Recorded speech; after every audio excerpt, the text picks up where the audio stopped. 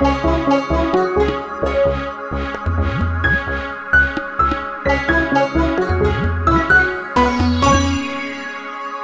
चोरले गरेन भन्ने पनि कसैले सक्नुहुन्न, कुखुरा चोर नराम्रै मान्छेहरू भन्न सक्नुहुन्न, कुखुरा चोर राम्रो भनेर कसरी भन्न सक्ने। एकपल्ट कुखुरा चोर गरेको कुराले सधैँ यो कुखुरा चोर भनेर भनिरहनु पनि त्यति सान्दर्भिक हुन्न, उसका लागि न्याय नहोला। यदि उसले कानुनको चाहिँ ऊ पालना गरिसकेको छ भने। त्यसकारण मेरो चाहिँ अर्थ के छ भने हाम्रा अड्कल छन्, हामी सबैको एउटा चाहिँ सत्प्रयास हुनु जरुरी छ। त्यसमा बरु त्यो छैन भने को चाहिँ हो त, त्यसतर्फ पनि केही गर्न सकिन्छ कि। यदि यो होइन भने को हो त, होइन भने हामीले गरेका बसको सन्दर्भमा पनि यहाँहरू मान्य सदस्यज्यूलाई म निवेदन गर्न चाहन्छु, हामी केही कुराहरूका त्यसमा लिमिटेसन र सँगसँगै राख्छौँ। त्यो चाहिँ निस्वार्थ रूपमा सङ्गठनको यो नेपाल परिसङ्गठन र यो विषयमा नै गर्नका लागि केन्द्रित छौँ भन्ने कुरा पुनः समक्ष राख्न चाहे। यहाँले भन्नुहोस् उनको घटना कसले कसले खायो त्यो निकाल्नुहोस्, मलाई केही छ। मभन्दा आउनुभएको भन्दा अगाडिका कुराहरूलाई मैले राखेर त्यहाँ जानुपर्ने मैले प्रवेश गर्न चाहन्न। तर निरन्तर रूपमा त्यस विषयमा घटनालाई अनुसन्धान गर्नुपर्छ भनेर म प्रहरी महानिरीक्षक भइसकेपछि सहयोग पक्कै गरेको, फेसिलिटेसन गरेकै हो। कसैले पनि त्यो सुनको सम्बन्धमा चाहिँ पत्ता लगाउनका लागि सङ्गठनले दिनुपर्ने सहयोगहरू म दिएकै छु। मलाई लाग्छ त्यो समितिले पनि त्यो कुराहरू राखेको छ। त्यो सम्बन्धमा पनि अहिले मात्र पनि हामीले लेटली मात्र पनि 3 जना मान्छे बाहिरबाट चाहिँ हामीले लिएर आयौँ त्यो अभियुक्तहरूको सन्दर्भमा। त्यसले गर्दाखेरि त्यो कारण सम्भव भइरहेको छ। मैले यो कुराहरू पनि यहाँ समक्ष राखेँ। प्रहरी महानिरीक्षक सङ्गठनको प्रमुखको हैसियतले मलाई मान्य सदस्यज्यूहरूसँग ट्रान्सपरेन्ट रूपमै भन्नुपर्दा अब चिन्ता लगाएर निन्द्रा पनि नलाग्ने अवस्था भएको छ।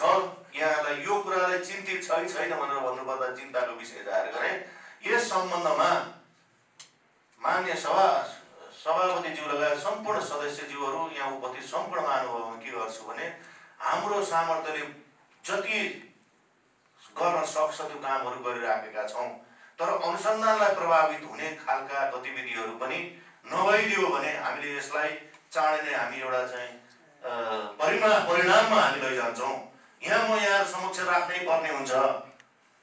नेपाल प्रहरीले यदि गरेको सम्बन्धमा हाम्रो सङ्गठनको नेतृत्वको मैले नेतृत्व सम्हालिरहेको सम्बन्ध जुन अहिले अवस्थाले कुनै पनि व्यावसायिकताबाट मैले एक कसुर पनि कतै चाहिँ गलत गरेको अवस्थाहरू छैन, गर्न दिएको अवस्थाहरू पनि छैन।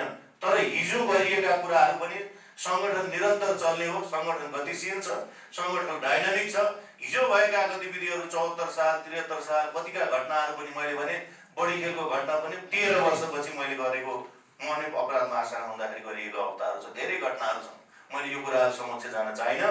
तर यसमा पनि सबै यहाँहरू मार्फत के चाहिँ म आश्वस्त पार्न चाहन्छु भने व्यावसायिकता निष्ठापूर्वक इमान्दारीका साथ नेपाल प्रहरीले काम गर्छ, अनुसन्धान गरिरहेको छ।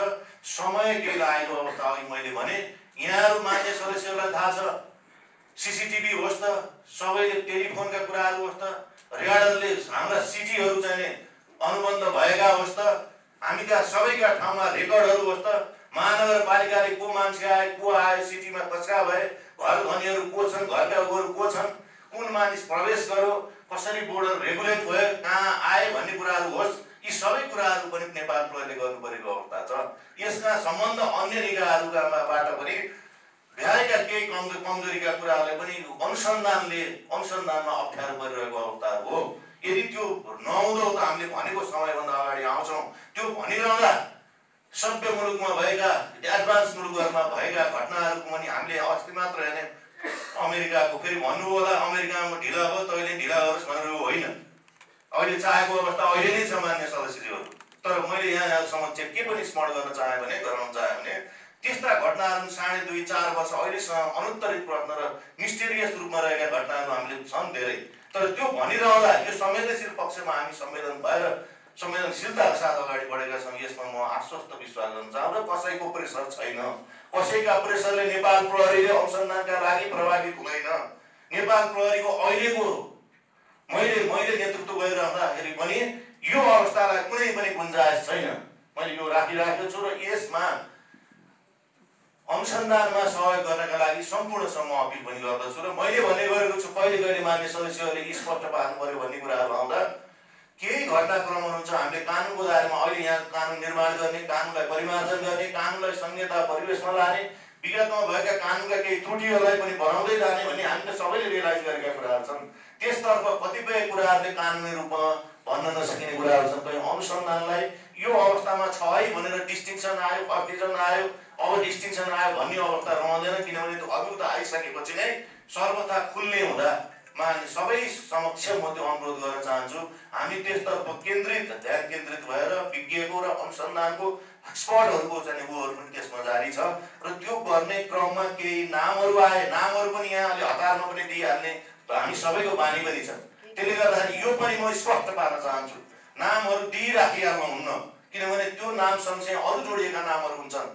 यसतर्फमा नेपाल पर्दा हामीले कहाँ सहयोग गऱ्यौँ त भनेर सम्बन्धित सबैले त्यो पनि हेरिदिनु पर्ने हुन्छ कोही मान्छे ग्रुपमा गरेको छ अर्गनाइज रूपमा गरेको छ र त्यो मान्छे आयो यसलाई समातियो भन्ने भयो भने त अनि उसँग जोडिएका एसोसिएट्सहरू त भाग्ने हुन्छ नि त बोर्डर खुल्ला छ नि मान्य सदस्यज्यूहरू हामीले पनि हेरौँ न एलोकेटेड बोर्डर एकछिनमा 5 मिनटमा क्रस हुन्छ त्यसकारण यी कुराहरू त हामीलाई अहिलेको मात्र अवस्था होइन यो हामीलाई यो अवस्थाबाट पनि नेपाल पहिले काम गर्नुपर्ने भएको हुनाले हामी त्यसमा छौँ कसैको प्रभाव उसमा परेका छैनौँ र प्रहरी महानिरीक्षकको हैसियतले काहीँ कहिले जोगाई सरकारी काहीँ छैन यो राख्नु होला मैले त अस्ति कहाँसँग इन्टरभ्यू धेरै नगर्नु पनि भने प्रहरीले कता इन्टरभ्यू दिइरहने यो ठाउँमा त बोल्नै परेको छु मैले बोल्नै पर्छ काहीँ पनि कुनै किसिमको प्रेसर अथवा कुछ छैन हामीले गरिराखेका छौँ तर अब लिमिटेसनको कुरा त मैले मानिस त अघि पनि भने त्यसको कारणले गर्दा फिजिकल्ली हामीले र म्यानुअली नै इन्भेस्टिगेसन गर्नुपर्ने र सोधपुछ गर्नुपर्ने र सोधपुछको क्रममा